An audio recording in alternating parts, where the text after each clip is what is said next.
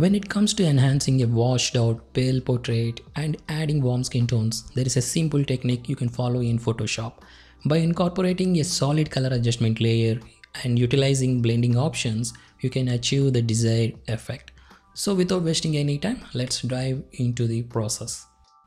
First, open the desired image in Photoshop. We will begin by adding a solid color adjustment layer. To do this, navigate to the layers panel and click on the create new fill or adjustment layer button. Then select solid color. In the color picker that appears, choose a vibrant burnt orange color to infuse warmth to the portrait. Click OK to proceed. The color fill layer will be added above the image layer. To refine the effect, we will adjust the blending options. With the color fill layer selected, change the blending mode to multiply. This blending mode will blend the color with the underlying layers. At this point, the image might look a bit off or unappealing, but don't worry, we will refine it shortly. We will refine the effect further by working on the layer mask. Select the layer mask associated with the color fill layer and then navigate to the image menu. From there, choose apply image and ensure that the settings remain unchanged and click OK to apply the adjustments.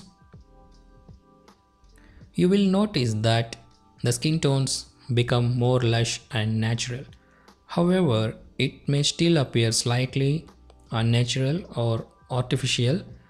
To address this issue, double click on the color fill layer to open the layer style dialog box and look for the white point slider in the underlying layer section.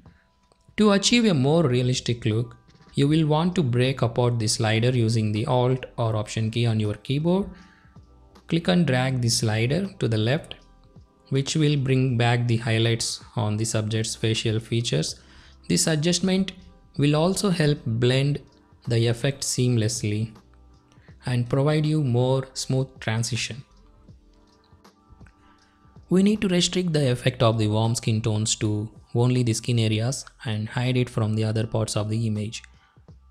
You can use the brush tool.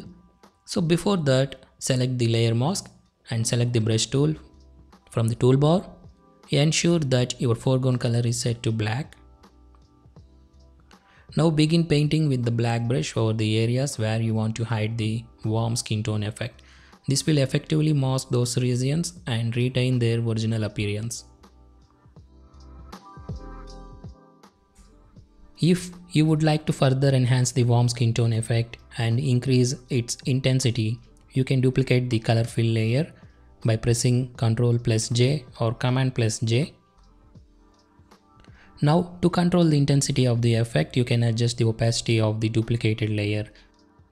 You can experiment with the different opacity settings to find the perfect balance of warmth and naturalness for your image.